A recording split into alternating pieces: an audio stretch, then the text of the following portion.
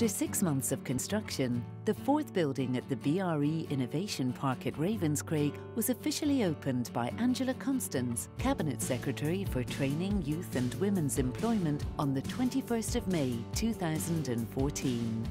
The BRE Refurbished house showcases retrofit solutions and technologies that are designed to help address the challenges presented by Scotland's ageing housing stock. BRE thought it was very important to address retrofit at the Innovation Park at Ravenscraig, as the majority of the housing stock in Scotland is already in existence. We replenish our housing stock at a rate of less than 1% per year, so if you're being serious about tackling carbon emission reductions, then we have to have a very strong focus on refurbishment and the skills, materials, technologies and approaches that can really provide some benefit through the existing housing stock. Derived from a European research project, EracoBuild, the BRE Refurbished house was designed, developed and constructed with input from a number of partners. In addition to lead partner BRE, were research partners Edinburgh Napier University and Historic Scotland, and industry partners including Cruden Building and Renewals and Craft Architecture. Working together, the project team have recreated a traditional 4-in-a-block building, allowing them to test a range of retrofitting options. This building is a very, very common typology both in the east and west of Scotland. It's called a 4-in-a-block type.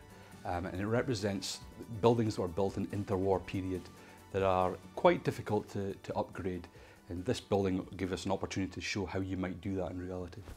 Some of the main differences between the flats are probably most pronounced between the ground floor flats and the upper floor flats.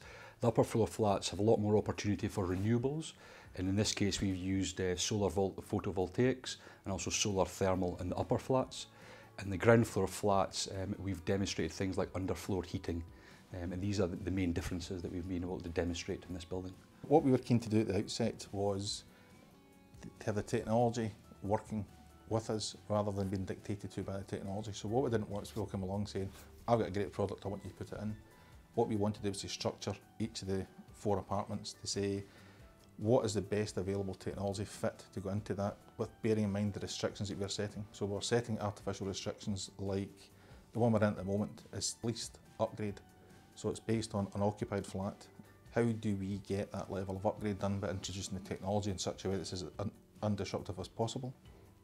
Right through to the top right hand flat here, which is basically a void flat that you can go in and do whatever you want to. So we've gone to town in the one upstairs, so we want to then see the difference between that flat and this flat.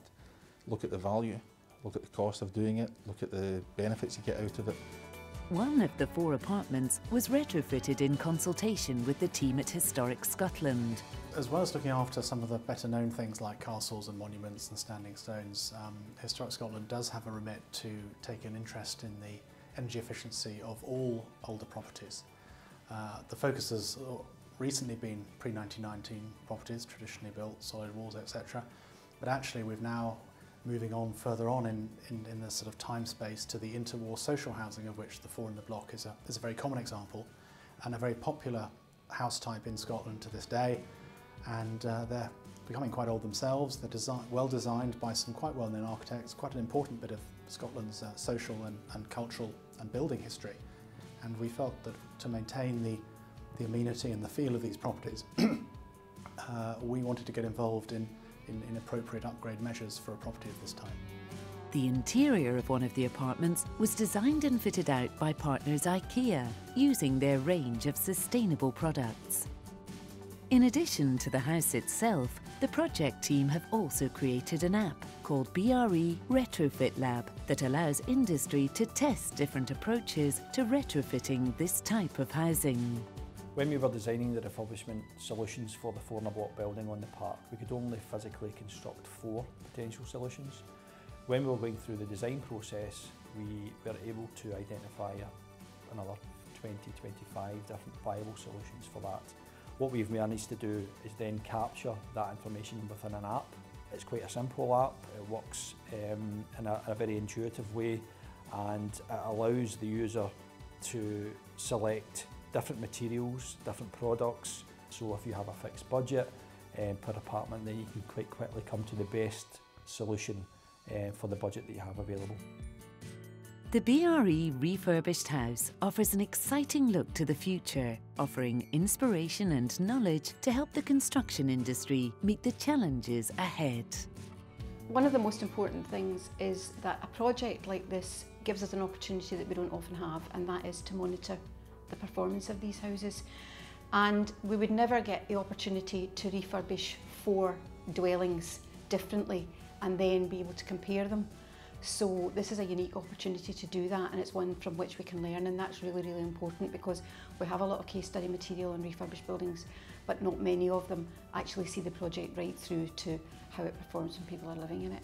As an academic, we strive to progress some of the technology, some of the knowledge that we have into practice, and this is a practical application that really shows great benefit, allowing us to articulate the findings through the 260,000 homes of this nature throughout Scotland and the wider post-war construction sector. I think it's important that we don't just see this as a one-off model that's launched today and that's us finished. It's important that everything we learn from this model is put out there so people can understand, see the benefits, see the things to do, things not to do, and see how we can achieve betterment on our existing stock. The final message to industry in relation to this project is that tackling retrofit refurbishment at scale has got some real economic and performance benefits to Scotland and to Scotland's housing stock. When you look at the carbon emission reduction targets that we have, when you look at the fuel poverty projections that we have, then investing in Scotland's housing stock and in the people of Scotland is something that BRE through this project is very much encouraging.